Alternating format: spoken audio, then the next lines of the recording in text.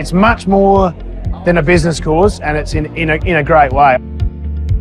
You're thinking about your farm not as a day-to-day, what do I have to get up and do today, but as a where are we going in the future and what do we want that to look like, which is, to be honest, something I'd never thought about, never even dreamt about. Or you can actually think clearly like a business person, not just a farmer. And that's what they're teaching us, to think as farm business owners, not as farmers. Like, it's nice to grow good crops, but potentially they're not always the most profitable crops. So yeah, sometimes putting some framework around that has been really good.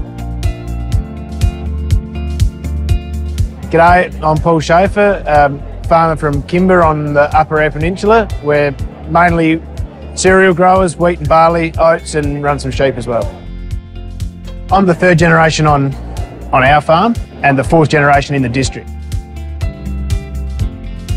Yeah, so benchmarking was the main thing that gave us the clarity. So lining your businesses up, lining your different enterprises up and working out where they all sit within your profitability or not of your business was really good, yeah. Yeah, empowering was how it felt, yeah, so you're in control of everything.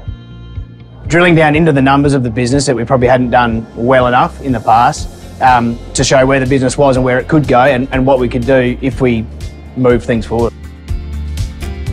Yeah, it's totally different perspective. Never had those thoughts cross my mind, and being opened up to them has really changed the way I think about it. We've had a really great succession.